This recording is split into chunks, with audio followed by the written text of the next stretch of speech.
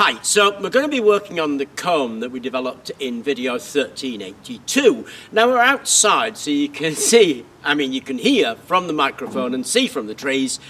Today we've got no wind, so we'll go inside and set up our fan. But we know the cone works because we've had it in the wind the day previous, got a result from it. So we know the idea works and we're going to test it using the fan, unfortunately, because we have no wind.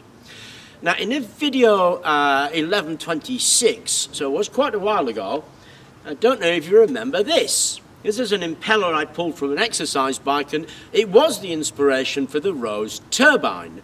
Now it worked pretty well, with only one kind of issue about it, and that was this big blank plate and the wind having to come from one direction into this central hole to make it work efficiently. And of course, what does the cone and pipe do? But exactly that. So we're going to stick this by the cone and pipe arrangement, the Venturi arrangement that we've got, and we're going to see if we can actually make it work. One of the interesting things about holes like this, or an orifice, is an orifice acts like an inefficient Venturi. So the wind is collected in the cone, and we're going to use a blower just over there. Divert it to where we want it to, it should hit this area, and then this should act a bit like a Venturi in itself, and of course that should make it spin, throwing the air out in that direction.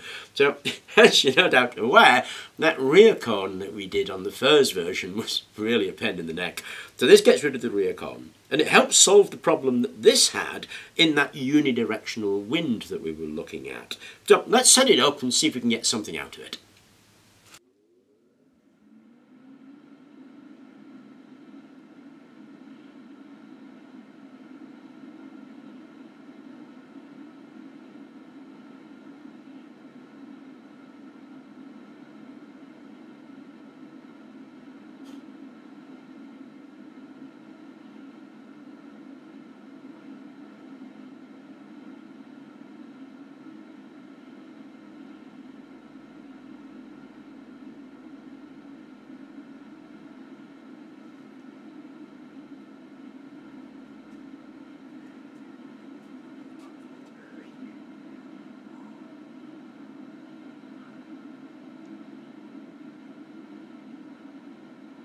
Now, I personally thought that was awesome.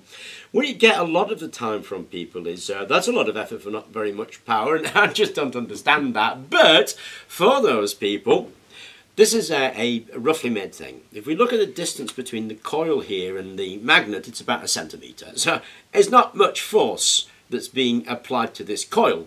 The coil is a multi-turn coil from a microwave oven, so we get quite a high voltage out of it. Even if we're just spinning it by hand, we'd get something out of that.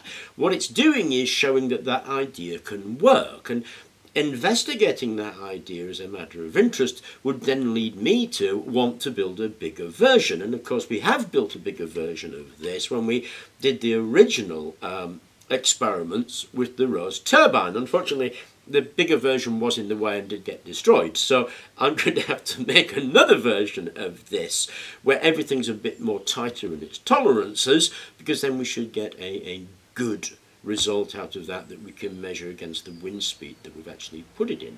But for me, a very interesting result. I hope you enjoyed the video. Thank you very much for watching, and thank you very much for all the really good suggestions in the comments. Keep them coming, guys, and please remember to like and subscribe.